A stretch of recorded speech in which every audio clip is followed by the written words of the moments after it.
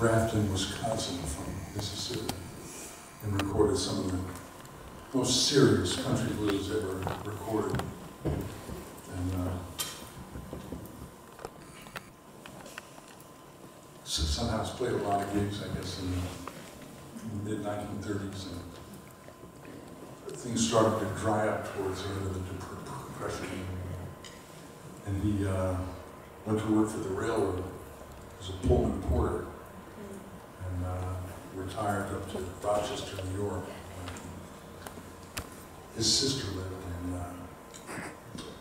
like I said, in the early 60s, these blues fanatics were trying to find the old players. And a guy named Dick Waterman, a phenomenal guy, a real blues aficionado, tracked Son House down to Rochester and approached him and said, "Son, I can put you back on the road again. You can make money playing concerts." And Son House said, "Man, I've forgotten all my songs. I haven't played in more than 20 years. Forget about it." Dick Waterman wasn't about to hear that. There was a 16-year-old guitar player in Boston named Al Wilson, who went on to form Candy. Al had like 10,000 78s, had all of Son House's recordings. And so Dick Waterman put Son House together with Al Wilson and taught him all his own songs. And sure enough, he went back on the road and made a lot of money, recorded again and everything. I got to be on a bunch of shows with Son House. So I'm going to do this last tune, the Son House special, and thank you again.